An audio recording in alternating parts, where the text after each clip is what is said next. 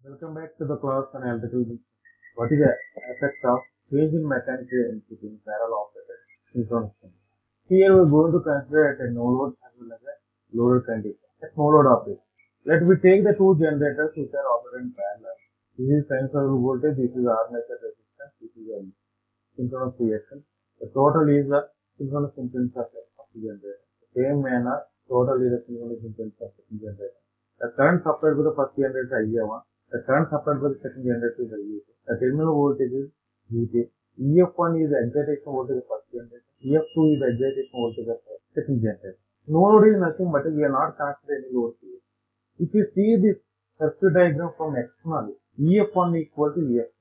The phasor EF1 is parallel to the EF. Suppose if you apply the KVL in this go, then EF1 and EF2 is opposite with respect to the internal side. If you increase the mechanical input of generator 1, then EF1 leads the EF2, that is shown here. This is EF2, this is EF1.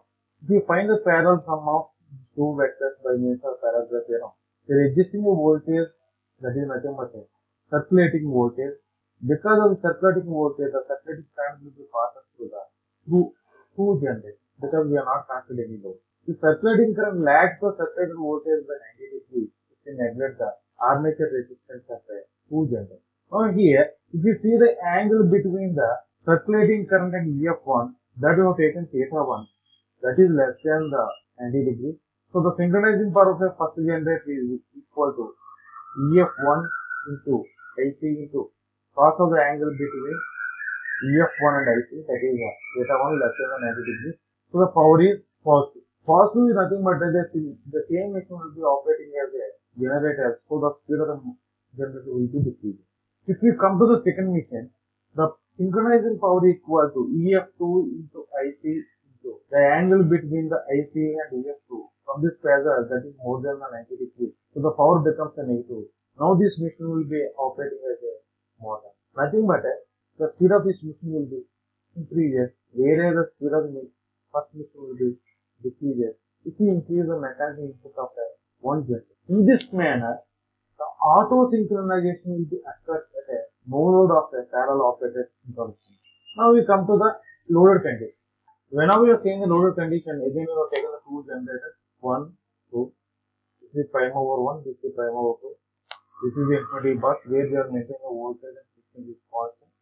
From this bus we are connected to the load. The load shared by the two generators is highly depending upon the speed and load characteristics of a prime mover. The prime mover is the one which can give the mechanical output to the generator. Now here we have taken the characteristics of the prime mover 1 and prime mover 2 with a dotted black line. Nothing but this is the characteristics of first prime mover, this is the characteristics of second prime mover. The total power, if you take it as 2P, that will be taken by the load. The power taken by the first generator becomes a P and second generator becomes a. If we drive one horizontal dotted line, that is intersecting the first characteristics at this point and second characteristics at this. It was A and B. Power supplied by the first generator, this is the power supplied by the second generator, both are equal. And frequency is S. Now whenever we are increasing the mechanical input of the first generator, this characteristics will be shifted upward. That is shown with a red dotted line. That we have taken as A1 line. Now the power supplied to the first generator, that becomes a P1, and the power supplied to the second generator becomes a P2. I think but the first generator will be supplying more amount of power, the second generator will be supplying less amount of power. The frequency also will be that to the corresponding. But in parallel operated generator, we have to maintain the frequency as a constant. So the mechanical in second generator should be decreasing. That is shown with a red dotted line. That we have taken as a student. Now this with respect to this red dotted line, now the new operating points of the two generators will be changes to the X and Y.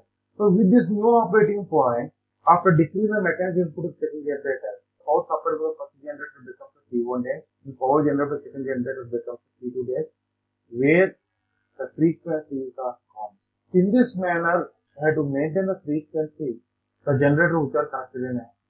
The same thing we can explain by means of a phasor diagram. The excitation voltage first generator equal to the excitation voltage second generator.